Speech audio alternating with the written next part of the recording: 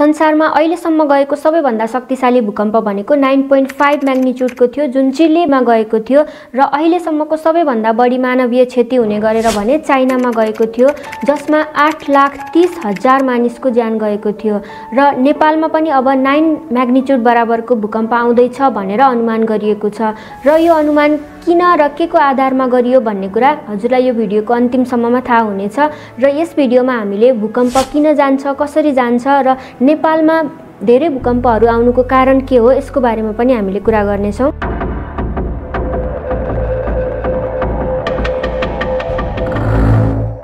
भूकम्प अर्थात् जमिन हल्लिने या कम्पन हुने भन्ने त हामी सबैलाई थाहा छ। सबैभन्दा पहिले यो जानौँ कि जमिन किन हल्लिन्छ र कसरी हल्लिन्छ भनेर। र यसको लागि सबैभन्दा पहिले हामीले हाम्रो पृथ्वीको बनोट र इन्टर्नल स्ट्रक्चरलाई नै राम्रोसँग बुझ्नु जरुरी छ। हाम्रो पृथ्वीको डायमिटर या व्यास 12,756 किलोमिटरको छ भने यसको रेडियस अर्थात् आधा भाग भनेको 6,378 किलोमिटरको छ र पृथ्वीको गहिराई 6,400 किलोमिटर छ भनेर भनिए तापनि मानिसहरूले रसियाको बोरहोलमा अहिलेसम्मकै गहिरो भनेको 12.3 किलोमिटर मात्र ड्रिल गरेर मापन गर्न सफल भएका छन्। पृथ्वीमा टोटल 4 वटा लेयरहरू छन् र सबैभन्दा माथिको र सबैभन्दा पातलो लेयर जहाँ अहिले हामी बसिरहेका छौँ, दैनिक रूपमा हिँडिरहेका छौँ, त्यो हो क्रस्ट। क्रस्टको मोटाई या थिकनेस भौगोलिक विविधताको आधारमा फरक हुने भए तापनि अनुमानित यसको मोटाई भनेको चाहिँ 15 देखि 20 किलोमिटर रहेको हुन्छ।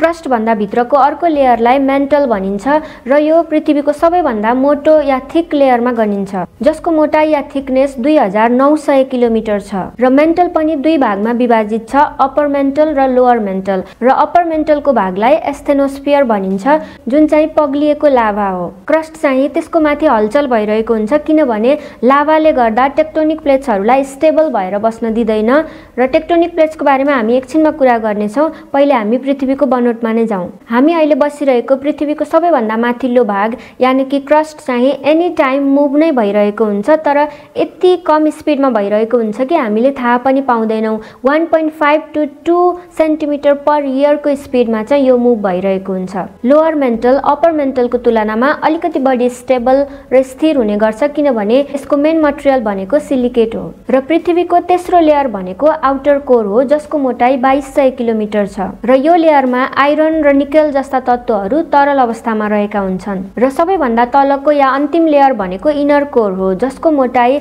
1200 किलोमिटर रहेको हुन्छ र माथिको सबै लेयरहरूको प्रेसर इनर कोरमा नै पर्ने भएको हुनाले यो चाहिँ ठोस अवस्थामा रहेको हुन्छ र यसका मेन मटेरियलहरू भनेको आइरन, सल्फेट र निकेल हुन्। यो त थियो पृथ्वीको आन्तरिक संरचना। अब जानौँ टेक्टोनिक प्लेट्सहरू भनेको के हो, किनभने भूकम्प जानुमा सबैभन्दा ठुलो हात भनेको टेक्टोनिक प्लेट्सहरूको नै हुन्छ, त्यसैले यसलाई एकदम डिटेलमा जान्नु जरुरी छ। हामीले सुरुमा पृथ्वीको सबैभन्दा माथिल्लो भाग क्रस्टको बारेमा कुरा गरेका थियौँ, जहाँ हामीले आफ्नो घरहरू बनाएर बसेका हुन्छौँ।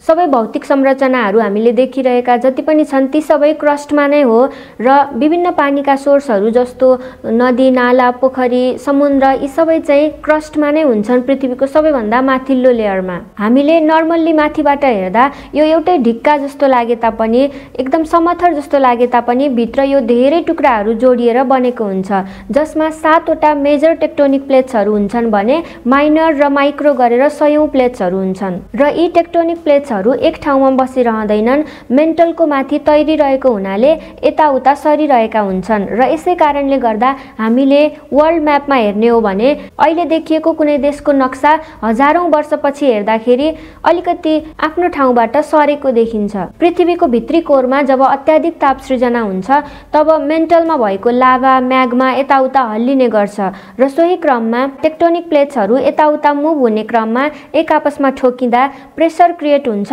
र त्यो घर्षणले गर्दा उत्पन्न भएको प्रेसर या टेन्सन अत्याधिक भएपछि त्यहाँबाट ऊर्जा बाहिर निक्लनु पर्ने हुन्छ र सोही ऊर्जा वेभको रूपमा बाहिर निस्कने क्रममा जमिनमा कम्पन हुने हो या भूकम्प आउने हो। यो क्रममा प्लेट्सहरू एकमाथि अर्को खप्टिएर बस्यो भने त्यसलाई कन्भर्जेन्ट प्लेट्स बाउन्ड्रिज या सबडक्सन भनिन्छ भने प्लेट्सहरू एक अर्कोबाट छुट्टिएर टाढा भएको खण्डमा त्यसलाई डाइभर्जेन्ट प्लेट बाउन्ड्रिज भन्ने गरिन्छ र यो दुई मध्ये कन्भर्जेन्ट प्लेट बाउन्ड्रिजलाई अलि बढी खतरनाक मानिन्छ किनभने यसकै कारणबाट ठूला विनाशकारी भूकम्प या ज्वालामुखीहरू उत्पन्न हुने गर्छन् र कहिलेकाहीँ प्लेट्सहरूको कन्भर्जन प्रोसेसबाट नै ठूला पहाडहरूको निर्माण हुने गर्छ र डाइभर्जेन्ट हुँदा जब प्लेट्सहरू एकअर्कोबाट छुट्टिन्छन् त्यतिबेला भने mid Atlantic ridge, east African rift valley जस्ता डाइभर्सनहरू क्रिएट हुने गर्छन् र एकदम सामान्य या कम रेक्टरका भूकम्पहरू आउने गर्छन्। अब हामीले यहाँ भएको यो प्लेटको म्याप हेर्ने हो भने यहाँ प्रष्ट देखाइएको छ कि कुन प्लेटहरू एक आपसमा टाँसिएको छ,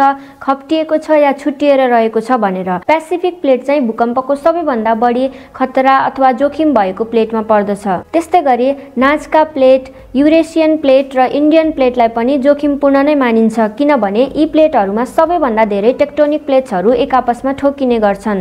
सबैभन्दा धेरै भूकम्प र ज्वालामुखी विस्फोट हुने पेसिफिक प्लेट, जसलाई रिङ अफ फायर पनि भनिन्छ, यहाँ Indonesia, New Zealand, United states, Japan, chilli, Canada, Russia, Peru, एन्टार्क्टिका जस्ता देशहरू पर्दछन्। अब हाम्रो नेपाल कुन प्लेट अन्तर्गत पर्दछ यो हेरौँ है त। 7 वटा मेजर प्लेट्स मध्येको युरेसियन प्लेट र इन्डो अस्ट्रेलियन प्लेट अन्तर्गतको इन्डियन प्लेटको मिटिङ पोइन्टमा चाहिँ नेपाल पर्दछ। जब युरेसियन र इन्डियन प्लेटमा कन्भर्जेन्ट प्लेट बाउन्ड्रिज हुन्छ त्यति बेला नेपालमा ठूला भूकम्पहरू आउने गर्छन्। यी दुई प्लेटहरू भूकम्पीय दृष्टिकोणबाट रेड जोनमा नै नपरे तापनि अलि जोखिमपूर्ण नै मानिन्छ। नेपाल विश्वमा नै भूकम्पीय जोखिमको सम्भावनामा 11औं स्थानमा पर्दछ, जहाँ पहिलो नम्बरमा चाइना पर्दछ भने इन्डिया चाहिँ 7औं नम्बरमा पर्छ र हाम्रा जोडिएका छिमेकी मुलुकहरूमा धेरै भूकम्प आइरहँदा अभियसली नेपालमा पनि धेरै नै प्रभावहरू पर्ने भइहाल्यो। भूकम्पको बारेमा गरिने अध्ययनलाई सिस्मोलोजी भनिन्छ र भूकम्पलाई सिस्मोग्राफ, रेक्टर स्केल र म्याग्निच्युडमा नाप्ने गरिन्छ। भूकम्प जाँदा पैदा हुने भाइब्रेसन या कम्पनको आधारमा कतिको शक्तिशाली भूकम्प गयो भनेर मापन गरिन्छ। म्याग्निच्युडले भूकम्पको स्ट्रेन्थ र ओभरअल साइज मापन गर्दछ। 5 म्याग्निच्युड भन्दा तलको भूकम्पलाई चाहिँ रेक्टर स्केलले मापन गरिन्छ भने 5 भन्दा माथिको भूकम्पलाई चाहिँ मोमेन्ट म्याग्निच्युडद्वारा मापन गरिन्छ र रेक्टर स्केल भन्दा मोमेन्ट म्याग्निच्युडलाई चाहिँ अझै बढी प्रभावकारी मानिन्छ भूकम्प मापनको लागि। भूकम्प मापक स्केलमा 1 देखि 10 म्याग्निच्युडको नम्बरहरू रहेका हुन्छन्। सबैभन्दा सानो भूकम्प या लोएस्ट अर्थक्वेक भनेको चाहिँ 1 म्याग्निच्युडको हुने गर्छ भने सबैभन्दा हाइएस्ट र सबैभन्दा डेन्जरस भनेको 10 म्याग्निच्युडसम्मको हुने गर्छ र हरेक नम्बर 1 भन्दा अर्को 10 गुणा बढी शक्तिशाली हुने गर्छ। जस्तो कि 5 म्याग्निच्युडको भूकम्प आएको छ भने 6 म्याग्निच्युडको भूकम्प चाहिँ 5 भन्दा 10 गुणा बढी शक्तिशाली र 10 गुणा बढी खतरनाक हुने गर्छ। अहिलेसम्म विश्वमा नै हेर्ने हो भने सबैभन्दा बढी म्याग्निच्युड भनेको 9.5 म्याग्निच्युडको भूकम्प आएको छ, जुन चाहिँ सन् 1960 को मे महिनामा चिली भन्ने देशको भ्लादिभिया भन्ने शहरमा आएको थियो र 1655 मानिसहरूको सो भूकम्पका कारण मृत्यु भएको थियो र भौतिक क्षति त कति भयो कति। त्यसपछिको दोस्रो ठुलो भूकम्प भनेको द ग्रेट अलास्कामा सन् 1964 मा आएको थियो, जुन 9.4 म्याग्निच्युडको रहेको थियो। केही ठूला र विनाशकारी भूकम्पहरूको लिस्टहरू हजुरले यहाँ देख्न सक्नुहुन्छ। मानवीय क्षतिको आधारमा हेर्ने हो भने अहिलेसम्मकै सबैभन्दा डरलाग्दो र महाविनाशकारी भूकम्प सन् 1556 मा चाइनाको सान्ची भन्ने शहरलाई केन्द्रबिन्दु बनाएर आएको थियो, जुन 8 म्याग्निच्युडको रहेको थियो र त्यसमा 8,30,000 जति मानिसहरूले चाहिँ ज्यान गुमाउनु परेको थियो, जुन अति नै दुःखलाग्दो कुरा हो। अब हाम्रो नेपालको कन्टेक्स्टमा हेर्ने हो भने नेपालको सबैभन्दा पहिले मापन गरिएको या रेकर्डेड भूकम्प भनेको विक्रम सम्वत 1255 मा 7.8 म्याग्निच्युडको आएको थियो। त्यति बेलाको काठमाडौँको जनसङ्ख्याको 1/3 अर्थात् 2200 जनाले ज्यान गुमाएका थिए। त्यसपछि 1260, 1344 हुँदै अहिलेसम्म 5 म्याग्निच्युड भन्दा माथिका 20 वटा रेकर्डेड भूकम्पहरूको लिस्ट देख्न सकिन्छ। हामी अहिले बाँचिरहेको युगमा 1990 मा गएको भूकम्पको पनि निकै नै चर्चा हुने गर्छ, किनभने त्यो भूकम्प पनि निकै नै विनाशकारी थियो र त्यसका प्रत्यक्षदर्शीहरू अझै पनि जीवितै हुनुहुन्छ। विक्रम सम्वत 1990 मा 8 म्याग्निच्युडको भूकम्प मापन गरिएको थियो, जसमा करिब 12,000 मानिसहरूको ज्यान गएको थियो। विशेष गरेर काठमाडौँ, भक्तपुर र ललितपुरमा विशेष भौतिक क्षति भएको थियो। 1990 पछिको अर्को बिर्सनै नसकिने भनेको 2072 सालको भूकम्प हो, जसको धक्का हामीलाई हामीलाई अहिलेसम्म पनि महसुस हुने गर्छ। त्यो साँच्चीकै एक कहाली लाग्दो घटना थियो। 7.8 म्याग्निट्युडको भूकम्प जसमा करिब 9,000 मानिसहरूको ज्यान गयो र करिब 22,000 भन्दा बढी मानिसहरू घाइते भएका थिए र सिङ्गो नेपाललाई करिब $10 बिलियन बराबरको नोक्सान भएको थियो, जुन त्यति बेलाको 2072 सालको नेपालको टोटल जीडीपी को हाफ नै थियो। यसरी विक्रम सम्वत 1255 देखि लिएर हालसम्म नेपालमा जति पनि भूकम्पहरू गएका छन् ती सबैको केन्द्रबिन्दु भनेको प्राय नेपालको पूर्वी भागमा नै परेको देखिन्छ र यसरी हेर्ने हो भने नेपालको पश्चिम भेगलाई केन्द्रबिन्दु बनाएर लगभग 520 वर्षदेखि यता कुनै पनि भूकम्प आएको छैन। तर हाम्रो टेक्टोनिक प्लेट्सहरूको मुभमेन्ट त सधैँ भइ नै रहेको हुन्छ। उनीहरू एक आपसमा ठोकिने, एक आपसबाट सर्ने या खप्टिने जस्तो प्रोसेसहरू त भइ नै रहेको हुन्छ। इन्डियन प्लेट र युरेसियन प्लेटको कन्भर्जेन्ट प्रोसेस अर्थात् प्लेटहरू एक आपसमा खप्टिने प्रक्रिया भइरहेको छ र यस्तो अवस्थामा बाहिर रिलिज हुनुपर्ने इनर्जी जमिन मुनि नै सप्रेस भएर बसेको हुन्छ, जुन अति नै खतरनाक र विनाशकारी भूकम्प या ज्वालामुखी विस्फोटको कारण बन्न सक्छ। जस्तो कि 2072 सालमा भूकम्प जाँदा Indian tectonic plate Eurasian tectonic प्लेटको करिब 6 मिटरसम्म भित्र पसेको थियो।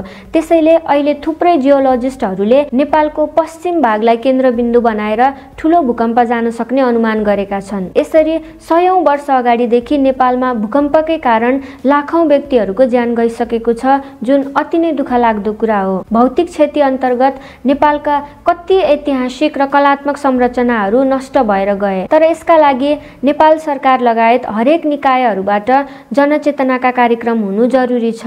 भूकम्प आउँदा या भूकम्प आइसके पछाडि यस्तो गर्ने उस्तो गर्ने भन्नुभन्दा पनि जति नै ठुलो भूकम्प आउँदा पनि सुरक्षित रहन सकिने गरी इन्फ्रास्ट्रक्चरहरूको निर्माण हुनु या डेभलप हुनु जरुरी छ। जस्तो कि ठुला ठुला कङ्क्रिट वा हेभी घरहरू बनाउनु भन्दा भूकम्प प्रतिरोधी हलुका मेटेरियलबाट बन्ने र बजेट फ्रेन्डली विकल्पहरूतिर जानु जरुरी छ। जस्तो कि अहिले थुप्रै प्रिफ्याब घरहरूको अप्सन पनि नेपालमा अभाइलेबल छ। बाढी, पहिरो आदि प्राकृतिक प्रकोपहरू कहीँ न कहीँ हामी मानवले प्रकृतिमाथि गरेको अत्याचार र विनाशले निम्ताएको हुन्छ भने भूकम्प आउनुमा हाम्रो भूमिका त्यति धेरै देखिँदैन। तर भूकम्प आउँदा हुने विनाश भनेको हामीले गरेको अप्राकृतिक, अव्यवस्थित र अति महत्त्वकांक्षी बस्ती विकासकै कारण भएको देखिन्छ। जापान जस्तो हरेक महिना कयौं भूकम्पहरू जाने देशमा जति नै भूकम्प गए पनि त्यसले क्षति भने निकै कम गरेको देखिएको छ।